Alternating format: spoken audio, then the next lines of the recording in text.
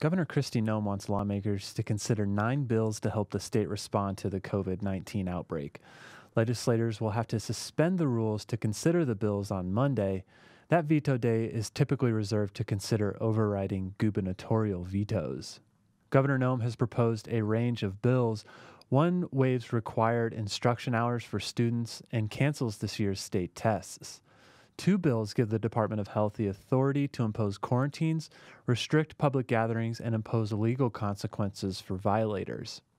Another proposal allows local governments to delay April and May elections and combine those with a delayed primary in July. Noem says the state has seen huge changes since lawmakers gavelled out on March 12th.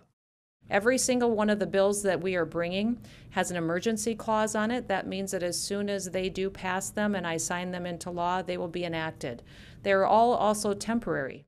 The governor plans to sign both the fiscal year 2020 and 2021 budget bills. The 2021 budget was set on optimistic revenue projections and gives a 2% increase to state employees, education, and Medicaid providers.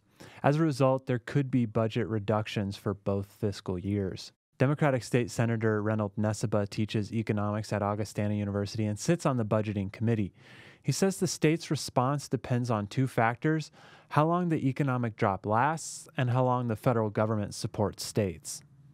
And we're going to have to make some decisions on Monday, on veto day, and then I'm fairly certain we're going to have to come back and have a special session in May or June to resolve some additional issues. Lawmakers convene electronically on Monday to consider Noem's bills and the several vetoes she's issued.